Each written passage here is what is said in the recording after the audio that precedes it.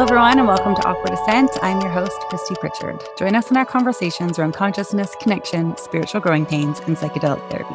Today on the show, I have Chris McCann, who's a business and thought leader, who went through his own awakening and now helps people and companies align their life and business with their purpose. Welcome to the show, Chris. It's so great to have you. It's a pleasure to be here. It's good to see your face. How are you? Yes, good to see yours. I'm doing well. We're just talking about how unrested we are with all the craziness that's going on in the cosmos right now. But other than that, well, and how are you doing? I'm glad to know that it's not an isolated event and that the sleep has certainly been choppy. And of course, there's the dog who doesn't like, here in the States, we have July 4th and all the fireworks are going on. Oh my God. And yeah.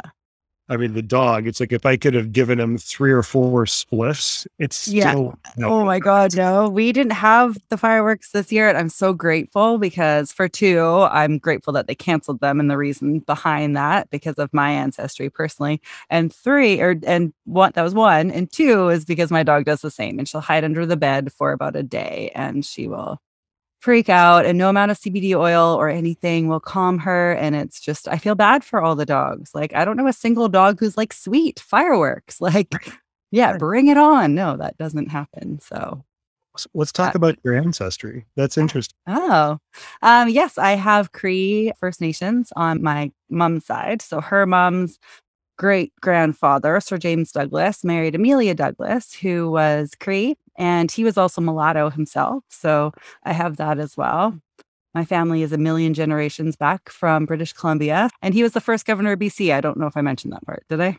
Oh, yes. Yeah. Sir James Douglas was the very first governor of this province. So that is my ancestry. Very, very cool. Very big shoes.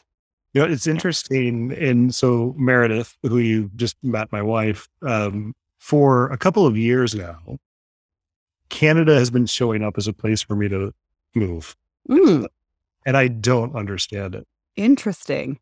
I don't have... And showing up how? Like, how is it showing up for you? Chris, you're going to move to Canada. Like signs from above, or just like... like spirit audience, Chris, you're moving to Canada. I'm like, but it's cold there. I don't do cold. It's really not actually cold, not where I am anyways. But it is changing a lot right now politically. So I'm personally wanting to leave because it's the evolution of Canada is not what it was initially. So I'm personally like, get me the heck out of here. But if you ever come here, we can swap like little housing stuff. I'm all for that. Santa Monica is a wonderful little bubble. Yeah, I actually went to high school in the Palisades. Right. Yeah. I did over Friday night with some friends. But I know that you have a tie to Topanga. Yes, I do. Yes. Very excited. We're there as well. And that certainly gave me a good foundation for our conversation. Cool. But Mexico feels really fun. Yeah. Mexico feels amazing right now. It's like the radar is there and the excitement is there. And now I'm just like trying to put the pieces in place to see if it's actually feasible. Speaking of the conversations, because of your background with being a spiritual and thought leader and business mentor and how you combine the two and helping people find their intended purpose, I'm really interested to know more about that. And also your ceremonies. I'd really like to touch in to see how you got involved in that and the pivot that you'd made from traditional business into more spiritually minded business coach, because that's always an interesting pivot. And it's happening a lot more now. Thank goodness that people are awakening. So yay us, yay humanity. I'll kick it off by just asking how you got involved in the spiritual community and with your transition from regular 3D. So yeah, I'll start out with a big asterisk in front of it. And I'm just a recovering narcissist. Okay. I didn't mean to laugh like that, but I've never heard anyone say that before. It was quite shocking. Okay. Let's get really clear about that. Okay, so amazing. Removing all... I've never heard that before. Sorry for the outburst of laughter. Your face was glowing when you said it too. Well, I think it's just being aware of that, for that sure. tendency and all forms of self-centeredness and directing my attention to the work at hand. And I certainly have had elevated levels of self historically. Things come fairly easily to me. I never finished college. I mean, hell, I barely even started. I had a radio show in school. I blew up my knee playing football, American football. And I was like, well, what do I want to do? And what I ended up doing was marrying my first wife, who is Black. And there weren't too many Black people, let alone Black females, in Marquette, Michigan, which is fairly close to Canada. Just a different part of, where you are. And she showed up in my dorm room with this like plaid skirt, black leather boots, and an armful of Rolling Stones albums. Awesome. I like the sounds of her. Yeah. Yeah. And I was hooked. So, at the ripe old age of 20, I'd already had my first child. At 22, I had my second. Wow. Yeah. 24, I was divorced and then began a 15-year experiment into the land of, well, I'd like to say I was Clooneying it. Yeah. Already picked up, thrown down. Yeah. But Clooney had a lot of money and I was still trying to figure out what I grew up. Right. Yeah. It's just the experiments. I realized right around 37, 38 that it wasn't cute anymore. And my concerted and concentrated efforts into the metaphysical began with a lunch that I was having in Chicago with not a business partner, but a gentleman that I worked with. And he's classic Brooks Brothers, khakis, blue blazer sort of guy, and worked for large software firms. And we were talking about religion and spirituality. And he's like, Chris, have you ever heard of the Akashic Records? And I said, vaguely, but I'm not quite sure what you mean. And he told me about his relationship with Linda Howe, who was in Chicago. And Linda had developed this pathway portal. She's a very grandmotherly sort who had developed like a certain technology, if you will, to be able to access the Akashic Records. And it's a very, I don't want to call it a narrow prism, but it's very heart-centered and there's a very strict set of rules and a framework in which to operate. Huh. And I was like, this is Brad telling me about this. Interesting. Yeah. And of course, how things work. I get back to Santa Monica and I walk into the yoga studio, and the owner of that studio, Effie, was this just brilliant French woman. She's like, we have this woman coming in to do an Akashic Records reading for a group of people. And I thought of you and thought you might be interested in it. Interesting. Okay. That's the calling. Yes. Yes. And so, at this point, here we move from Chicago, we get a place in Santa Monica and we have access to the beach and life is just jiving and vibing really, really high. And I wanted to understand how to maximize things going well, because in my experience in life to that point, things didn't always go well. There were peaks and valleys and ups and downs, and you'd have money or not, or you'd be in a relationship or not, et cetera, et cetera, et cetera. Anyway, we get to the event. And there's probably 8 people sitting in the circle. And then Helen Vonderheide, who is just a dear friend and teacher of mine at this point, she sits down and she's like, well, Chris, why don't you go first, if that's okay with the group? And the group said, yes. And so I started with this. I said, look, everything in my life is going really well. My marriage is great. My relationship with my kids is great. My work is going well. And I want to understand how to take advantage of everything just lining up the way that it is. Take advantage. Yeah. Interesting. Yeah. Yes. I noticed that when I said that. Yeah. And so of course, then she starts to talk. And as she opened her mouth and spirit's moving through her, everything else has disappeared. Wow. And as I'm saying this, I feel a lightness just come over me. Yeah. Beautiful session. The next day I fired my psychotherapist and said, what's past for along, I just want to focus on, what's in front of me. And that was my current level of understanding. And maybe 3-4 sessions in, with Helen, I was like, I think I'm supposed to learn how to actually do this. She's like, great. She's like, I've been waiting for you to ask. I've been getting the same thing, but I wasn't going to bring it to you. And so from there, I went through trainings, et cetera. And then I thought, because I was no longer a software sales guy, I just want to go be this spiritual guru. Yeah. Right. Just put a bunch of crystals in the backyard and everything's going to line up. Yeah. That I didn't find that to be particularly rewarding in working with people, and generally it was always about romantic relationships or as the same level of stuckness. Mm. Now, around then, I also got a call from my boss, who works with a gentleman by the name of Dr. Carlos Warder. And he's like, I want you to come to this next retreat that Carlos is doing. Carlos lives outside of San Diego with his family. He just turned 75 back in May. Oh, wow. He's a medical doctor as well as a psychiatrist, and went to school in Chile, but also did some work at Harvard and picked up a degree there as well. And he's been working with entheogenic substances for well over 50 years. Wow. And so my deal with Art was, fine, but I'm not going to do this until you and I are no longer working together. And so that day finally came. Yeah. And, coincidentally, there was a retreat about a month later. So I was in Hollywood the day of the retreat. Of course, of me being self-important. So he was like, fine, I could be there, but I'm going to arrive late because I had this, previous engagement, and I was in a recording session. And I rented a fancy little German car and sped down to Vista, California. I've got Sturgill Simpson cranked up on the stereo, just, vibing really high. And I walk into this room at his house, and man, pretty high energy, and particularly before I got my meditation game dialed in. And he was like, da, da, da, da. And he's like, well, who are you? I'm like, well, I'm a healer and I do this in Akashic Records. And he looked at me and he's like, oh, so now we have a healer. Took this machete to me and I had no idea what hit me. Wow. That was the first time I did ayahuasca, was that weekend. Yeah. Was maybe 5 years ago or so. Yeah.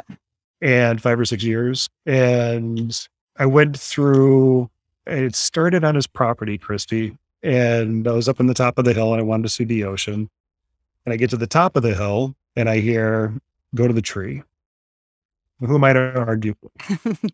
I grabbed my blanket, grabbed my belongings, and I went down to this tree and laid underneath it and had this incredibly somatic experience. Mm. The journey began with, you need to let go. Well, I don't know how to let go. Do you mind if I show you?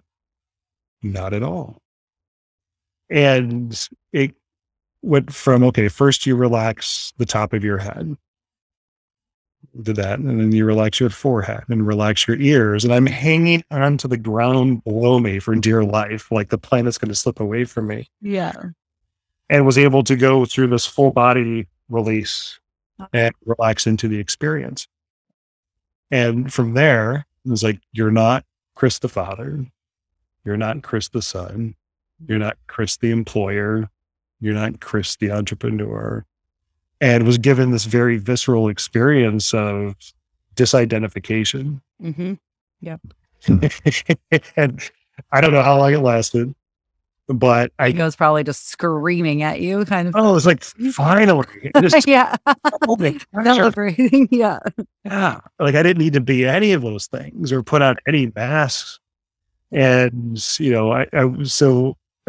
and his wife, Carolina, as we're, starting the integration later that night. And then the following day, she's like, Chris, do you remember what you told me when I walked by? And I was like, no, I have no idea. And she's like, well, I wanted to make sure because it was hot that you had plenty of water. And you said, I know, the tree's telling me what to do. And you just laid back down.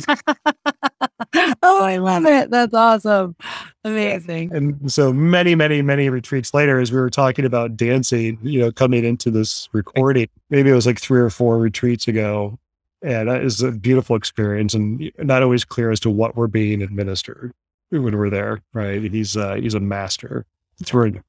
And they found me dancing topless across the property with my headphones on and an eye mask over here to Chopin. Oh my, I love it. I can dance too. It was amazing. So all this work, when I was thinking about what like a good topic would be coming into this call, and it was slowing down to speed up and also getting to a point where it's like, maybe I'm just tired of thinking that I have to fix things about myself. Yeah. Yes. And it can be easy for me or for people who are really like to experience these types of non-ordinary states of consciousness to use it as a form of escapism. Mm-hmm. Yes. And to not allow for the medicine the settling in of the experience. settle in. And so peyote for me, and when I'm able to help facilitate peyote ceremonies, that was a very, very different experience and very heavy. And now it's, I've done quite a bit of it with my friend Sleepy Eye. And I did it by accident once as a teenager, a very small amount. Yeah. It was at a Tibetan New Year's celebration in Los Angeles. And I was a very famous person, and I will not say their name, but I'll tell you after the call. And it was for a movie Rap 2 that was very popular in the 90s. And there was a tent that was strictly off limits to us kids, but the adults were like off into the meadows and tripping about and getting really sick. And so one of the kids and I snuck into the tent and had a little sippy sip. Oh, what's this? Like a day later, I was like, what the shit was that? Yeah. Right. Yeah. Yeah. And what's a really long time, as far as I recall. It was like 30 years ago. So I don't, but yeah. Okay. But I haven't done it since. Like, and I'm curious to try again. What is your experience with it? That's my only real recollection of it as well, is just being. I had met Adam probably 4 years ago, Adam Uribe, and his movement, if you will, is the Red Earth movement. He's outside of San Diego as well. And I was working with a friend of mine at the time on a technology startup that was meant to marry entheogenic substances, starting with CBD because it was, legal here in California at the time, and then THC with doctors. And so if you're suffering from this, this, and this might be the right product for you, or consider this, and we'll match you with a therapist. It was an idea that was slightly ahead of its time. Yeah. And I had a dream prior to that. And I explained this to my friend after I had it, where I was in a van and I was in the desert. I was a passenger on the right side, and it was nightfall and the stars were there. I don't call them mountains, but the red hills were certainly there. And there was an indigenous man standing by the side of the road with his arms crossed in ceremonial garb. And as the van's going by slowly, he's just watching me and I'm watching him. And I explained this dream to my friend, and he's like, well, it's interesting, Chris, because I'm going to introduce you to a friend of mine, and we'll see if it's the same guy. Oh, wow. Interesting. And yeah, a couple of weeks later, he'd show up, and there he was. Awesome. I love that. And that began my relationship with his community and his farm down in Escondido. And from there, he introduced me to his brother, Sleepy Eye, La Framboise, who is, he's Dakota and Seneca, and is a direct descendant of Sitting Bull. He is a strong lineage. Amazing. And so this was maybe when I first met Sleepy, it was the second or third teepee ceremony that I had done with Adam and his folks. And there was this guy in this hoodie smoking cigarettes with a pot belly. He's just kind of in the background. And I'm like looking at my friend around, and I'm like, who is this guy? She's like, oh no, it's Adam's friend. I'm like, okay. And so we get into the teepee, and I see Adam sitting to the right, and he's got the water drum in front of him. And then in walks Sleepy Eye, and Christy, when he stood up, he was like 20 feet tall. Wow. Holy shit. Energetically, or like, are we talking he was just really tall? Just energetic. No, he's maybe 5'3". Yeah. That's amazing. Oh, energy speaks volumes. This is just beautiful guy. And we have a really strong relationship, and we're allies in every sense. And I was allowed to be the fireman for the first time in that ceremony. And I know that that's something that's not passed on lightly. It's a significant responsibility and very humbling. I come to life when I'm serving, and it's like, we're cleaning up, if someone's getting well in front of the fire, like I feel good cleaning that up and making sure that people are okay. Wonderful.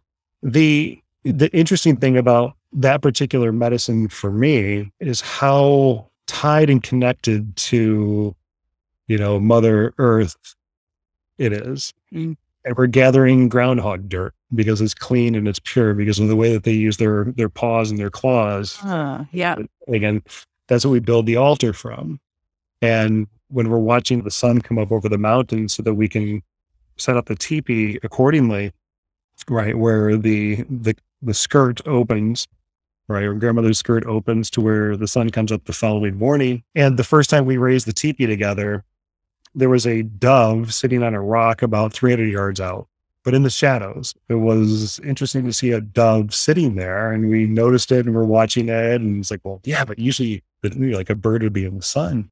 You can't make this stuff up. But the minute we got the teepee raised, the dove comes flying down and then circles for about 20 minutes. Oh, wow. Amazing. I love that.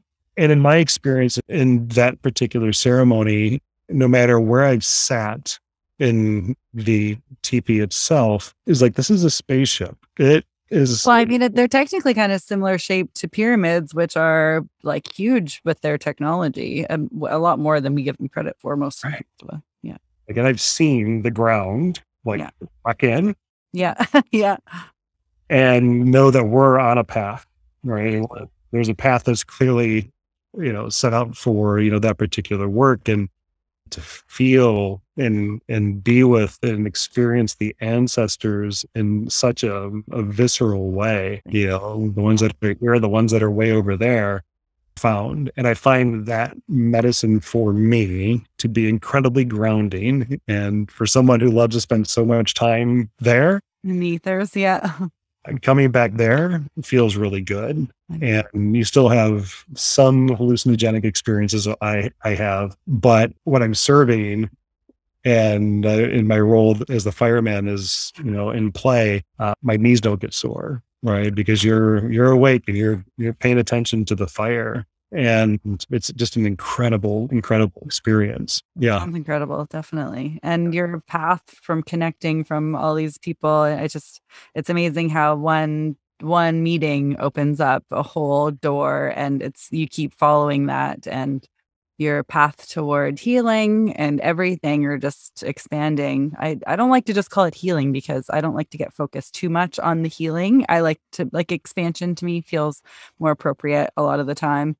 Implies that there's something wrong. That's it. And for me, it's been a lot more of expansion personally lately. But it's funny, but when you're expanding internally and with your own process, your physical reality and the people in it also greatly expand. So it's really, I love hearing your path, and it's happening to me as well right now. And it happens to everyone. It's just like boom, and then all of a sudden, all these opportunities and other doors open. And as soon as you walk through that first entranceway into the rest, it's amazing what starts opening. But I loved hearing how you've met all these different.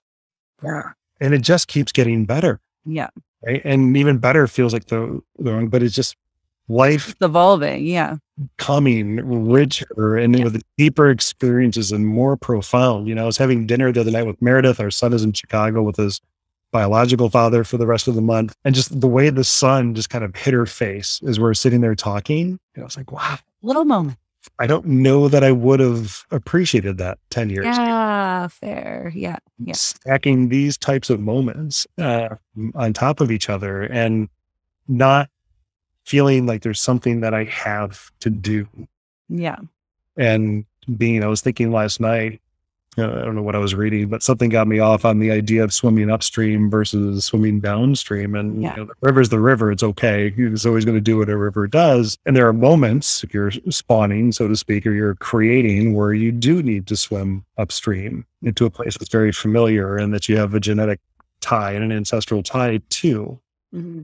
Yeah, downstream is just so. Downstream, that's just so nice. I know. I actually wrote that in an email to somebody not that long ago. I was like, I'm going to swim downstream for a little while. It's my time. I have been working really hard towards what feels like going against the current. And right now it just feels really aligned for me to flip in the other direction and go with the current and just float for a little bit because we need that. And so the conflict that I began to experience was with work and balancing the spiritual aspects and wanting to go do this or to just pack everything up and go to Mexico or get a little place in Topanga and just hang out and just trust that whoever is supposed to be supported or assisted would just show up. And so I got really fixated and fascinated on that.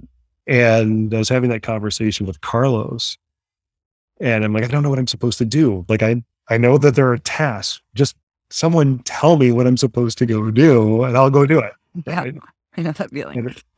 And another friend of mine just last week had told me, he's like, I've never met someone who's evolved so fast. Like any neural pathway that you are trying to create, He's like, it's like, okay.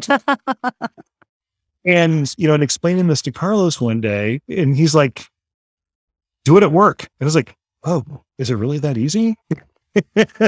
And so now I'm doing things at work that I've never done before. And my new boss told me that. He's like, you're going to do more. And I didn't know what he meant at the time. But what's been really helpful for me in making that transition, and I still have a strong client base, if you will, or folks that I work with independently and different groups that I help facilitate and retreats, et cetera. But the work is the work. Yeah. Right. And it's like, okay, you go up to the mountain proverbially and come back down and you go to the marketplace, and that's where the job is. And with my current organization, I'm given a lot of flexibility and space to operate in a certain way. And it addresses the whole person. Right. And it's really easy as a sales leader to get fixated on, you need to hit your number. What do you need to do? And I'm not one who's going to live in spreadsheets. Yeah. But if I understand what's important to you as a person, mm-hmm. and using language that meets folks where they are, and as opposed to esoteric metaphysical concepts or talking about the divine masculine to, someone who's 25 years in sales, it's like, I don't give it. Just have my number. And so meeting people where they are, it opened up a lot of space for me to begin to marry all aspects. I don't want to say both, but to marry all aspects together. And maybe there's one way that I can help support Doug, or maybe there's somebody else that's, going through a crisis in terms of who they want to be, and marriage is falling apart, et cetera. And there are other ways to be able to help there too. Yeah. And I find, Christy, that the more I just shut up and listen and support and trust that however spirit moves through, that they find our working relationship to be beneficial. And we may not always have the best numbers. We tend to do pretty well. But if I walk out of here in the next 3 years, 2 years, 5 years, whatever that might be, and know that 10 to 15 years down the road, someone is going to think, I used to work with this guy. And if it hadn't been for this experience that I had here, this wouldn't have happened. Right. Yeah. And I don't even know. The Celestine prophecy of it all. And just serving. Yeah. That's when I'm most alive. And so now it's, the folks that I am working with, my client base at one point was largely females, like disproportionately so. It was like 82% to 18%. And we can remove spirituality from the conversation. And like coaching, even as a term, doesn't feel good to me. Like we'll call it like a conversation. Yes. Yeah. A results generating conversation. Right. I like that. And being able to help. And it's fascinating to watch and be able to participate in how one subtle shift can change everything for someone. Absolutely. There's someone I'd worked with who is Ukrainian. He had served in the Russian military. He's in the technology space. He's just a wonderful guy. And this was before, that part of the world started to, go through labor pains, if you will. And I'm not trying to minimize what's going on at all. Yeah. It's like something's being born, and it's maybe the birthing canal. Yes, definitely. Yeah. And what kept showing up, because I will access some of the more psychic things that tend to come through. And it's like, I see you in Poland and I'm not entirely sure what's going on. This guy, the day after the invasion, got on a plane, went to Poland and just started serving. And they bought ambulances, medical supplies. Oh. This guy just showed up and served in a big way. And it's like, amazing. If ever there was a man, it's Sergey. And I'm just trying to be one myself.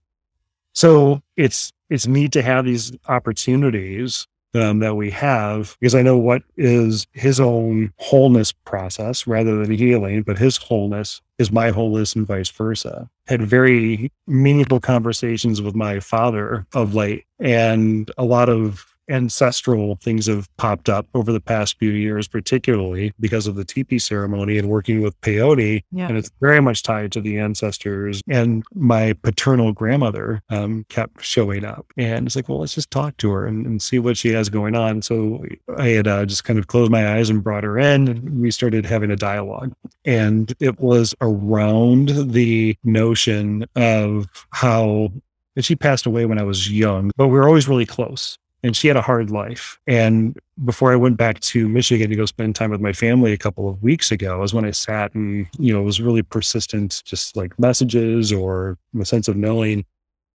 and was given a sense of the unilateral relationship between ancestors and descendants in all directions, and how not only did I see her for her true nature, and she showed up to me after she passed away 5 years later. Oh, wow. And that's what kind of instigated a lot of this for me. I bet. I was going to say, yeah, that'll do it. Yeah.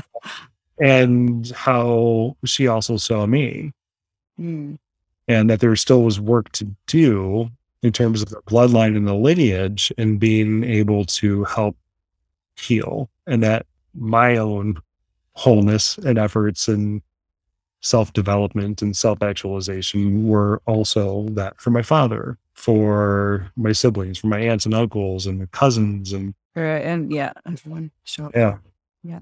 No self-importance, just knowing that if I continue to show up the best that I can, that's enough. Yeah, definitely. And the ripple effect is huge. And even the blood to me, because I have so little of it, I still, through connections that we create and keep in our lives, those are transformed even just through. So it's not to me, it's not particularly genetic, but I can sense the ripple effect because all of my cousins and everyone, they're not blood related. So, but there is a ripple effect because now I'm having conversations with my step cousins about, I don't even like to call them that because they're just family, but with them about my experiences, and then it gets them curious, and their interest is piqued. Even my uncle wants to try DMT. So I was just like, yes, this is happening.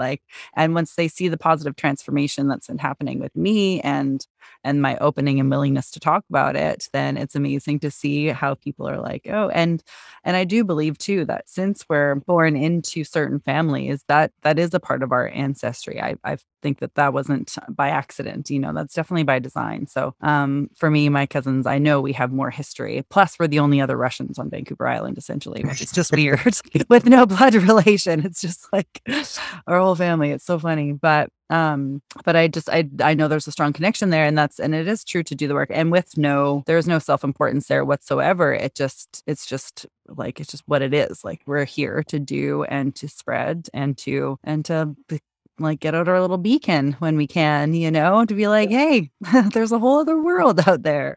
And it's important to not get consumed with the one that we see day to day, because that's what gets us stuck, when we're so focused on one right thing. Equally as important not to get so over fascinated with the other. Oh, yes. Oh, totally. It's all balance, and everything from our masculine and feminine energies, everything from our 3D to 5D, everything, because we live here on Earth. We have to have our foot in the 3D realm. You can't just all the time. You definitely have to have a very healthy balance of both, I find. And that's another reason pardon?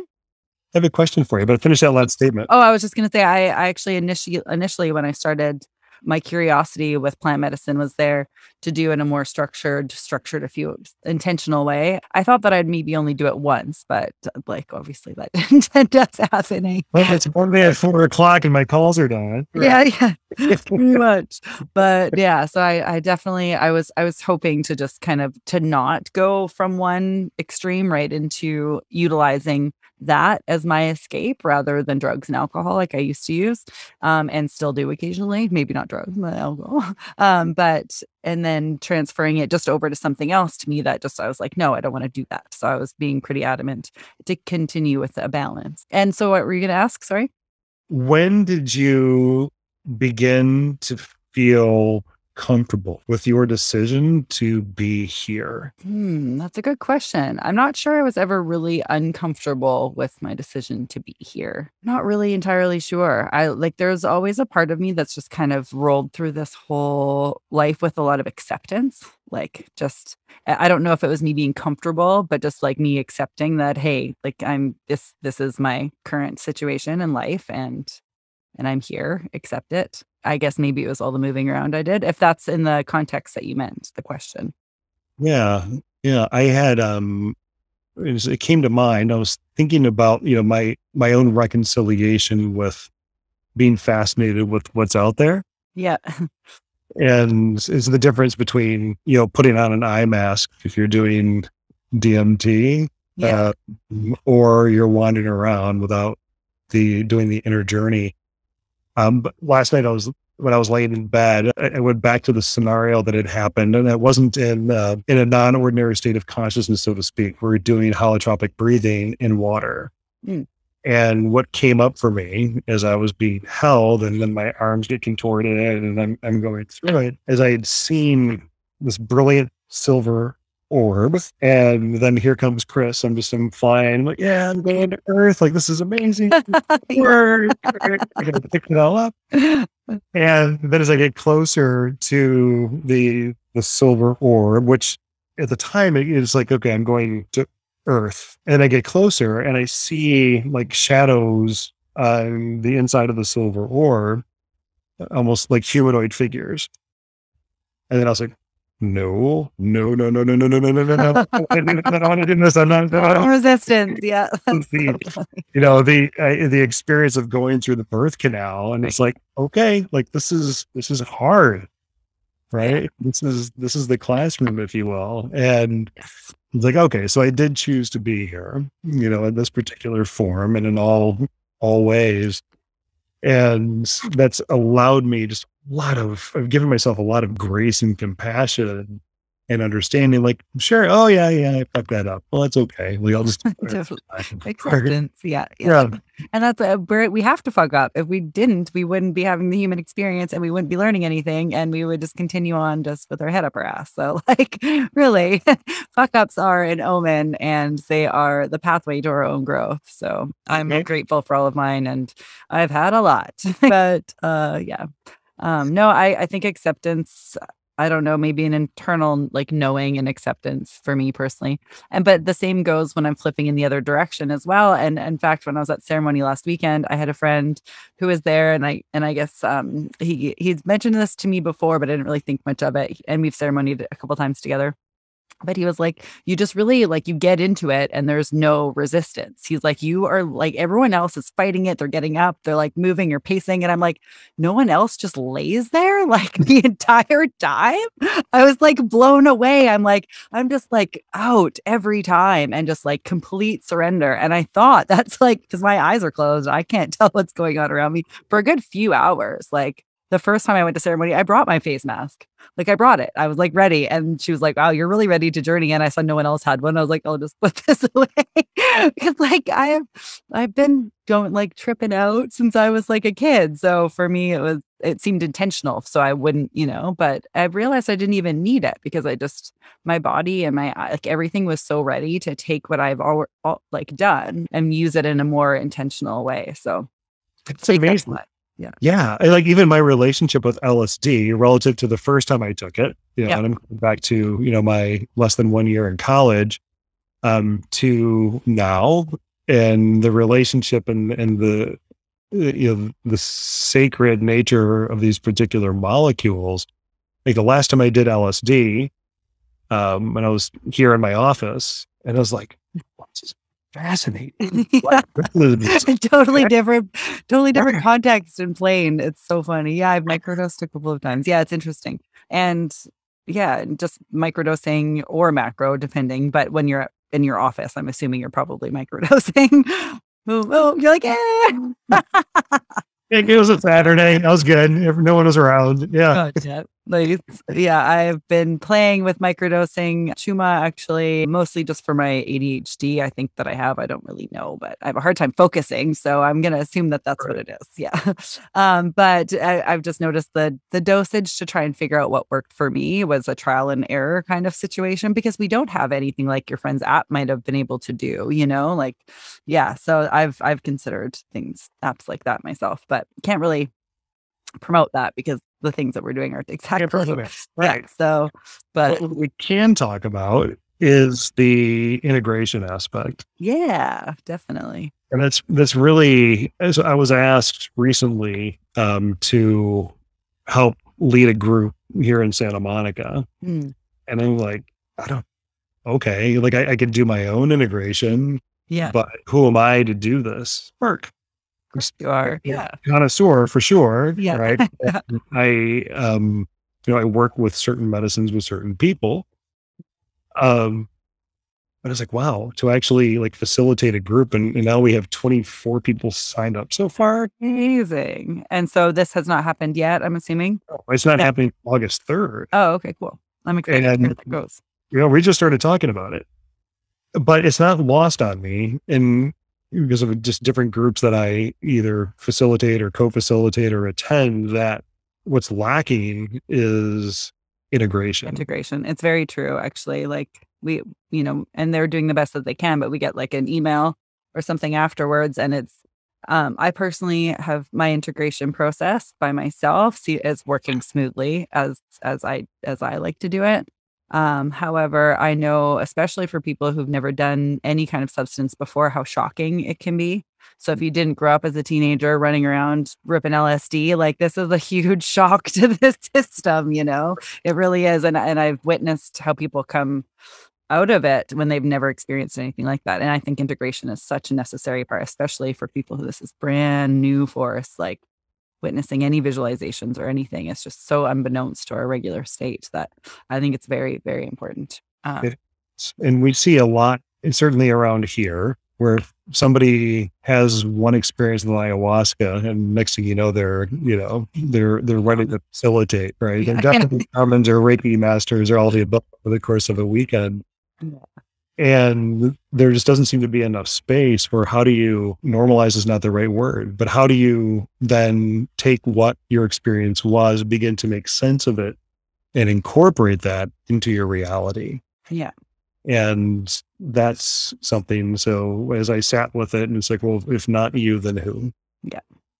Okay.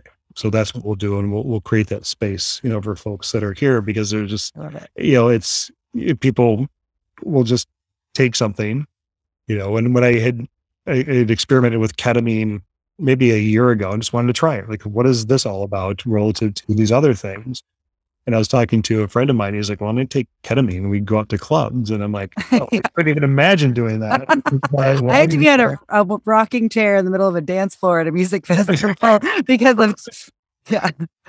Anyways, but you did it intentionally and with purpose, yes. I'm sure. Yes. How was that experience? I have not done it in that way before. Interesting. The disassociative nature is interesting. And what I do like about it is that in an hour, you're out through the indoor, if you will. Yeah. And I'm comfortable in it. And now that I've led quite a few sessions with it and like, okay, here's a good approach and what we can do with this particular modality. But for me, in my experience, once I got to a certain point with it, it's like, okay, like there are other things that I prefer, but at least now I have an understanding of how powerful this can be for people. Yeah. And I enjoy interacting with spirits and entities. And I haven't had too many experiences with entities, if you will, using that particular medicine. Right. Yeah. I think it's more of an internal, and the disassociation I think helps with PTSD when you need to like remove. Yeah. So that's my understanding. I have a very good doctor friend of mine, Deb and Christy, who works at Numinous. Have you heard of the clinic up here in Vancouver? It's getting a lot of recognition all over the world, and they are integrating ketamine therapy and MDMA therapy. So, and it's just up and coming right now. My girlfriend, Devin Christie's on the board of that. And she's also a Western and Eastern. I believe she's a Chinese or naturopath and a Western doctor as well. And I met her when she was in med school. So we go way back, but to watch the progression of how we're evolving, utilizing these modalities and how integrated to society they're starting to become and become normalized, so much so that Western doctors are creating clinics that just like, oh. The flip side of that coin is, in stripping some of the properties away from this is the difference between an isolate of like cannabis or full spectrum. And something beautiful happens when it's a full spectrum experience. And I'm not alone in this concern in that, if you grow your own psilocybin, a powerful dose, 35 cents. Yeah. Yeah. Yeah. Like life altering, like no more antidepressants. I had someone back here last weekend that had never worked with psilocybin before. And I'm not going to say where I was when we were doing this, but it was certainly legal where we were doing it. And over a 6-hour span between that and some hape at the end to put a nice little bow on the experience, it was incredible, powerful, such a shift, and so humbling to be able to serve in that way. And for me, without treating it as a sacramental meditation, my fear is that, like many things, and we've seen this, and particularly with your indigenous roots, is that when money becomes involved, that we strip away these other properties or aspects that are non-material and lead to these really profound life-changing experiences for people. We're not going after root cause if we're just giving a pill. There's no integration of prep work. It's like, here, take 0.3 grams of valid concern. But I think that's what clinics like Numinous are there for, is because they're doing post integration. They're facilitating therapists with medical doctors and these treatments. So it's like a full scope spectrum. And I think as long as we treat it in that regard and make sure that as much care and appreciation and attention to detail for each person's particular case moving forward, I think there's huge room for growth and expansion. But I think if you're just giving any Joe Blow some MDMA on the side of the road, I mean, for me personally, I have a lot less PTSD from doing MDMA as a kid because of what I was experiencing. It softened a lot of the blows around a lot of the things I experienced. So, but at the same time, this is like, I'm not condoning doing MDMA, kids. But because it also put me in a lot of potentially dangerous situations had I been doing it in today's world. Like today's world has definitely got a darker side to the coin than it used to. Like I feel like being in some of the environments I was in was a bit safer back then. But I still, even with that though, even with the potential of giving it out and not having structure around it, for me personally, it benefited me. Each case is going to be different, but there's also the potential for it to take a slippery slope. But I think the more conscious we become in combination with that, it only has the more easy route for it to go is in that direction. Does that make sense? So, there is definitely a chance that it might go real, but I think the potential for it to go in the proper direction is higher now than it was 10, 15, 20 years ago. So how do you feel about the human condition? And I know that we're bumping up against time. Oh, yeah. The human condition is still pretty disturbed, but it is evolving. And I notice it in my daily conversations that I have. I notice it, but at the same time, I notice it at both extremes. I think we're at the pendulum swing right now where there is such a huge amount of light, but then there's still a huge amount of darkness. And I know there'll always be light and dark, but I think that when the pendulum comes down to a bit more stabilized zone within the human condition, that it'll be less extreme. What about you? Reminded of an experience I had, and I was up here with my coworkers looking at Earth. Actually, it's a pretty powerful story, so I'll share this. There was non-ordinary state of consciousness, and I found myself observing the Earth, and I didn't need to look around me to see who else was there. But I knew that they were not human beings, just intuitively. And I was going back and forth. And I found myself in different countries wearing different costumes, if you will. And as I'm going back and forth, there are these groups of people, one was Sudan, and another was Oman. And then there was one in the States, and I feel like it was like Arkansas, but there was nothing it was just like an intuitive sense of knowing, like 6 or 7 different places. As I'm going there, in different languages, I would hear I am. So people were just raising their fists, like tens and hundreds of thousands of people. And so as I'm going back and forth, between the office, yeah, the other place, and I was like, wait a minute. And it's like, I'm not Bob Geldof or Bono or anyone like that. Like, give me something practical that I can use, because me leading this effort of 100 million people into understanding the great I am, if you will, doesn't, like, I'm going to fight off that particular form of narcissism. So give me something practical. Yeah. And it was like, well, you already do it. You just, when you look people in the eye and you just ask them how they are, to give them space to see and to be seen. Right. That's something I can do. Yep. I went back to the office and watching the earth, and you hear in just these different languages, this vibrational frequency of I am, and then we are. So it's like, if I am, then you must be. And so it was neat to experience that. But as I'm watching this, and then you see like the vibratory quality of Pachamama, and it was like silver and like energy, and then Oh, wow.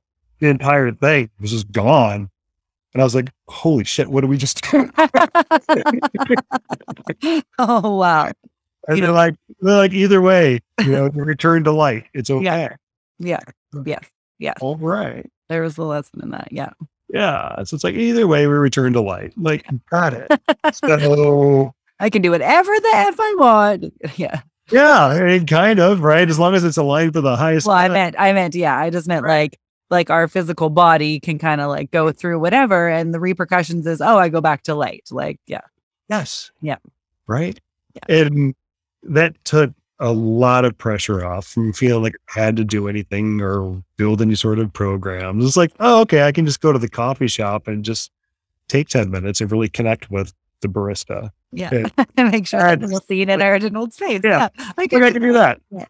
Yeah. I love it. So we see these moments of just parents and kids and grandparents. That's why I love airports, is generally when you're walking out of an airport, people are pretty happy, because I like to look for people that are connecting with family members they haven't seen in a while, or like those tender little moments. And it's like, yeah, like that makes me feel pretty good about where we are. So for definitely far off to the right or the left as things can be, there's a lot of little beautiful moments that happen if we're open to seeing and experiencing them.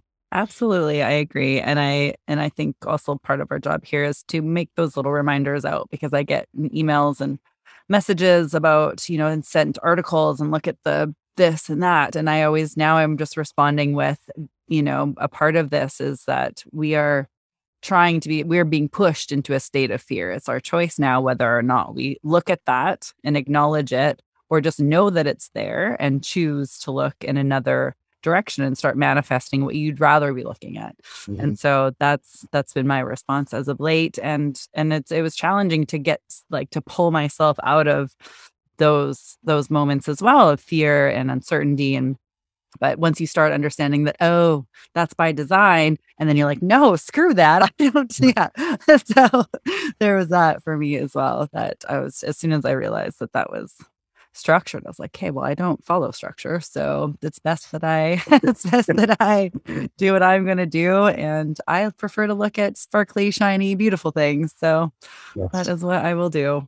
Yeah, and you know that about yourself, right? Having that level of awareness is more than enough. Yep, absolutely. Well, thank you so much. This was a delightful conversation. Did you have anything left for the audience that you would like to share?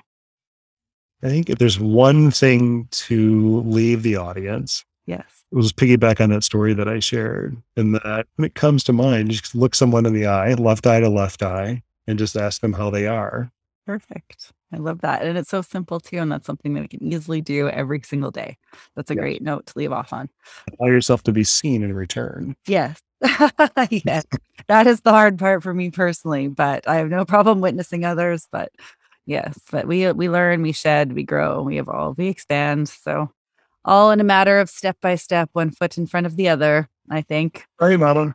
Yep. And so where can my audience find you? Where can they locate you? You have beautiful stories. I'm sure they want to hear more. We live in Santa Monica and travel all over the place. We have some retreats coming up. I'll put those on the website. Some of the groups that we do here locally as well.